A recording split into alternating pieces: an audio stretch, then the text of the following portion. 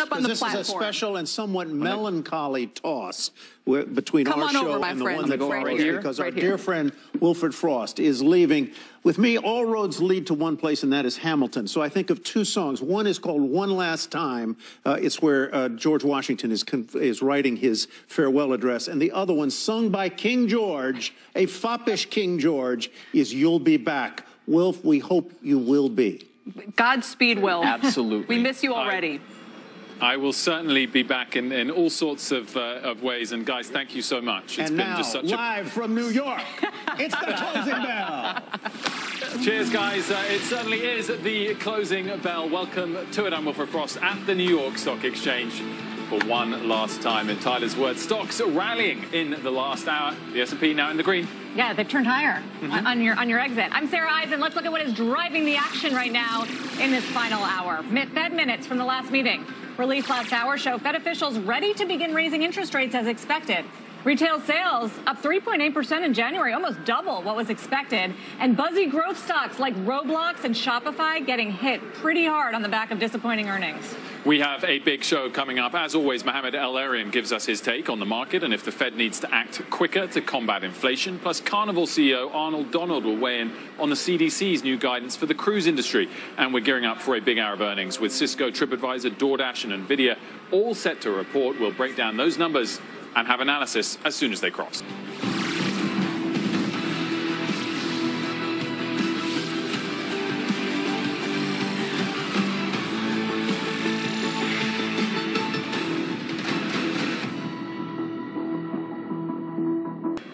To give a great present to a friend. It's loaded. It's loaded and ready.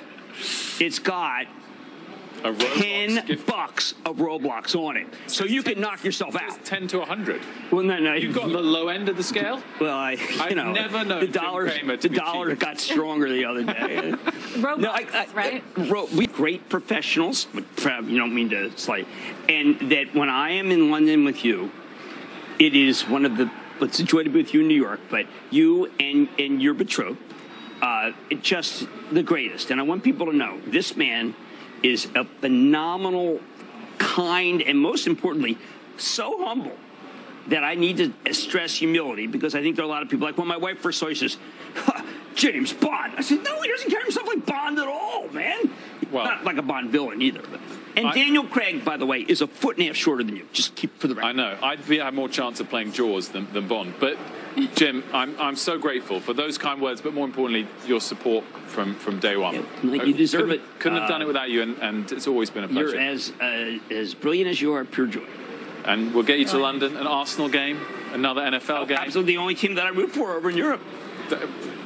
Your only soccer team, period. True. You're a big fan. True. Daniel Ek knows this. You've quizzed him on it. That's right, I quizzed him on it. Do you know what that made Sky Sports News Live, that interview?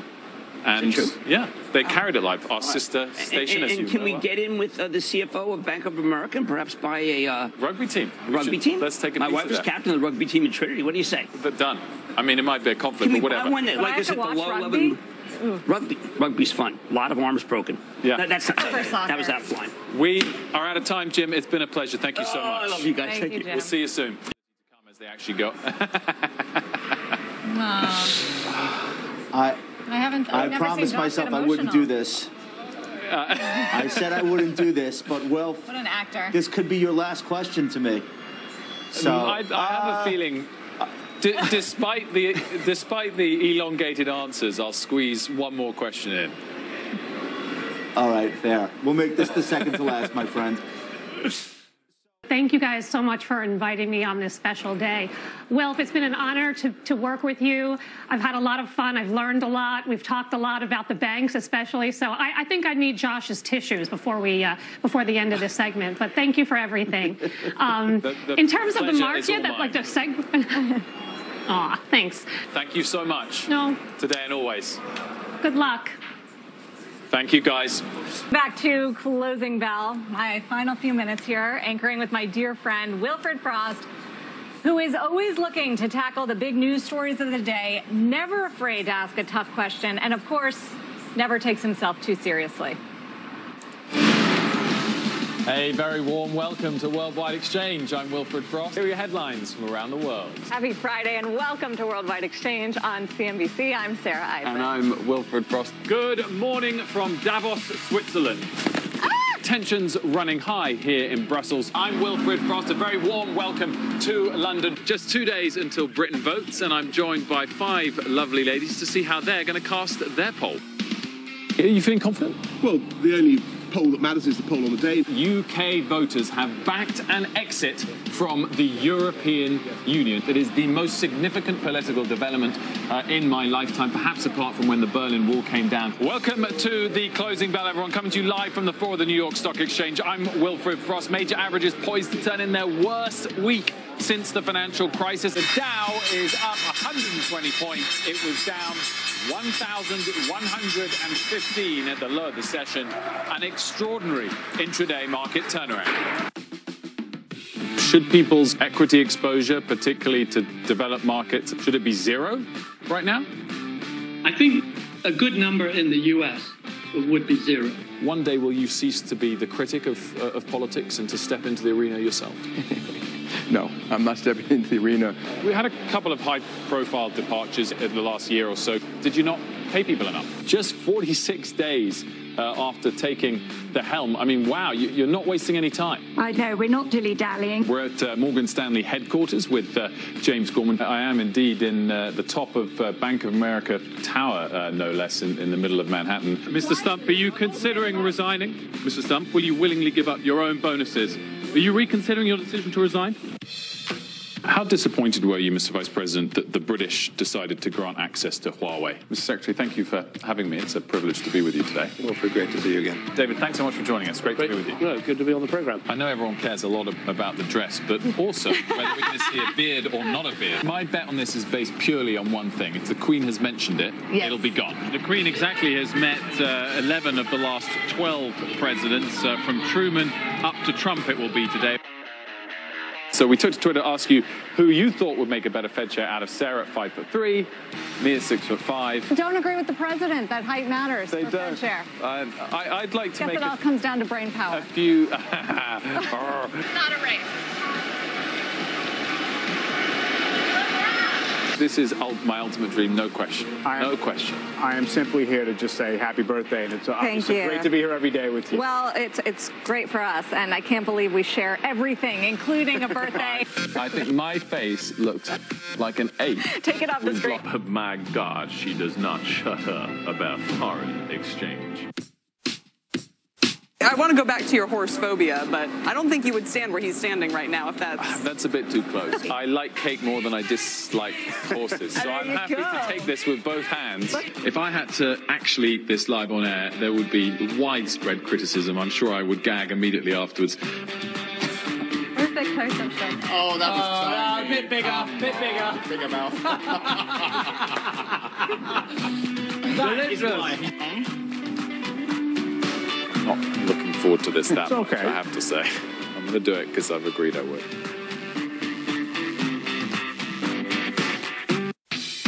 Michael Phelps joins us now on set at Post 9. Usain Bolt. It's such a young age to be a champion, which is the most impressive thing, but fairly young to be interested in the markets as well. To see it live is incredible. David, on the topic of corporate partners, did you personally want Adidas to be the partner? Well, they're the partner of the league, so I was obviously very proud to, be part of that.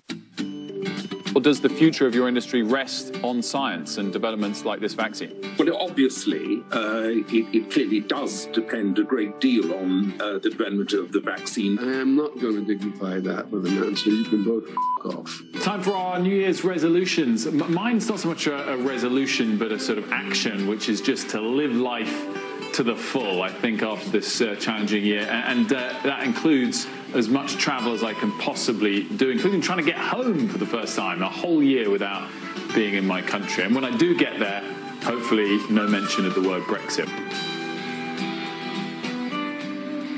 I guess you fulfilled your New Year's resolution. There we go. That was the year before. Well, yes, but, okay, so it took 2 years. Yeah. But you're going home. And gosh, thank you to the team. It was amazing. Great trip down memory lane. Yes, so many funny moments. Of course, we will miss you so much, Wilfred, as you know. But but there are two people in the UK who are very excited to have you back. Take a look. Hi, Wilfred. It's Gab Martinelli here. Looking forward to see you back in London. Hope to see you soon at the Emirates. Hi, Wilfred. It's Ben White here from Arsenal. Just a welcome back message and hope to see you at the Emirates soon. I mean... I don't know who those people are, but you do. I was getting emotional thinking that might be Mum and George, but that was kind of better. Mum and George, I hope you're not watching.